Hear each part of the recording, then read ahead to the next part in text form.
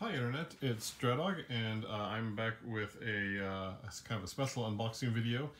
This one is going to be another Ultrasabers unboxing, but it's also going to be showing some progress on my lightsaber cane project. Got the box, very excited to see, as usual, both the mystery saber and the blade. So typical pack of cards. And so what I've done here, they're ordered 3 heavy-duty blades. Oh, bubble wrap, bubble wrap, bubble wrap. At least it's not the popcorn this time. Pull these out to be custom cut in size, and they do seem to be that. They do seem to be shorter than normal. And also we'll pull those out.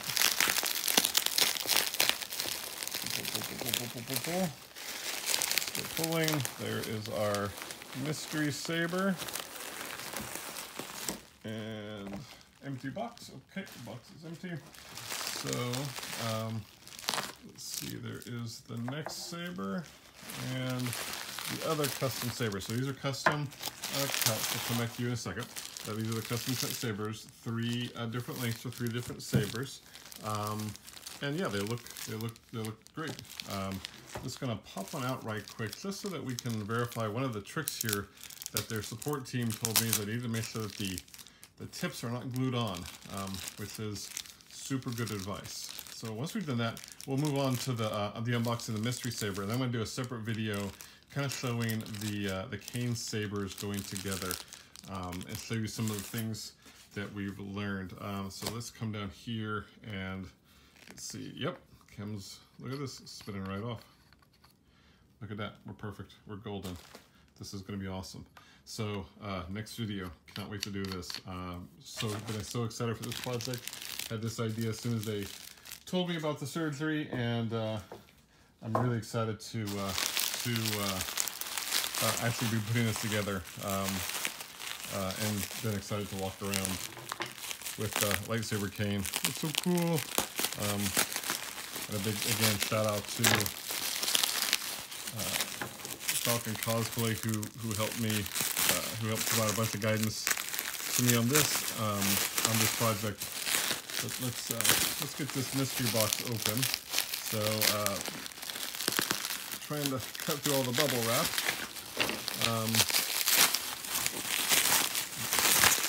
A lot of bubble wrap. Crinkle, crinkle, crinkle. Crinkle, crinkle. All right.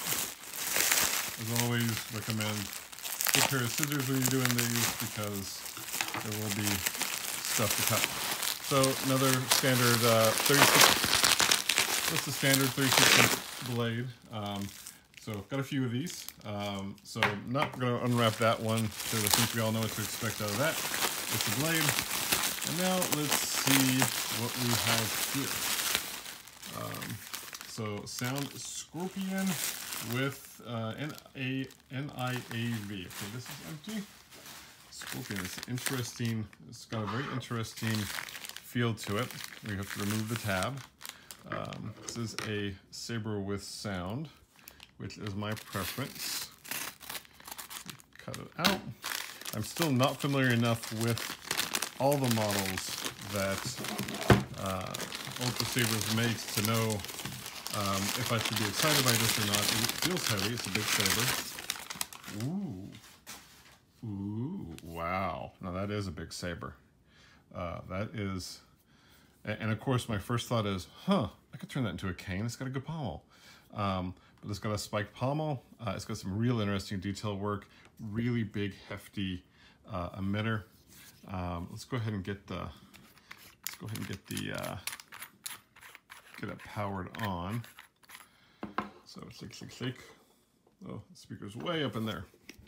Well, let's make sure we need to do this. Yep, gotta do this, okay. So we give it some shakes. Smack it against our hand to get it to come down a bit. definitely did some settling. It is definitely coming.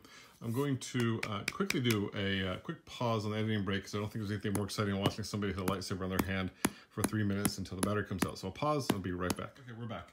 So I figured out how to pull out the battery and pull out the tab. It was not as obvious as I thought. So your first instinct may be to unscrew this bottom piece here, which would be very similar to how other Ultrasabers work.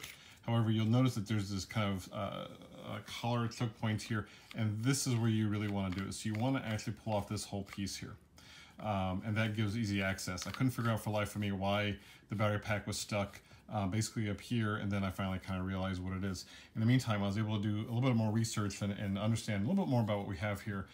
Also had the big one come in and unpack the blade for us. So let's get that in there so that we can fire her up. So blade retention screw. So this is a Scorpion. It is a Scorpion without a claw. So if you go to Ultrasabers website, they do sell a version that has a big claw sticking out. It's actually pretty cool looking. This is not that version. It's the one without. No price difference. I may actually see if that's a part that I can order because I kind of like the claw better. And now that I looked at it on their website and have been like, oh yeah, that one. Now I'm like, oh, well, you know, actually, I had liked this one, but I really preferred the claw. I like my big spiky bits. I think it makes it a little bit more menacing, not that this isn't already a fairly menacing saber in general. So tighten up the blade, and then we'll fire up, go through the colors. I did confirm when I pulled the tab out that it is a Obsidian light board. Again, the AA batteries are did give away the lack of port. Again, this is fine. It's standard lightsaber sounds. That's perfect. So fire it up. So it's a bright green. I'll grab a piece of paper here so you can see that on the paper. It is their consular green color. Really nice. The windows are really cool. So I'll go through some of the details here. Again, in the emitter, we've got lots of windows showing the green through, and then on the front of the saber, these 3 windows as well. So it gives it a really nice, bright feel to it. I'm gonna go ahead and turn it off. Nice aluminum collar here, and then some really great detailing. So this is these markings are super cool. This cutout is really nice, and again, it's reflected behind the button as well. So this is a standard collared. Sorry, I'm just looking up because I want to get the term right. This is a silver non-illuminated AV switch. This is the protected kind. So it doesn't come on. It doesn't have any lights on it. That's fine. Also, no flash on flash. So again, it's a standard Obsidian saber. Let's do one more test real quick.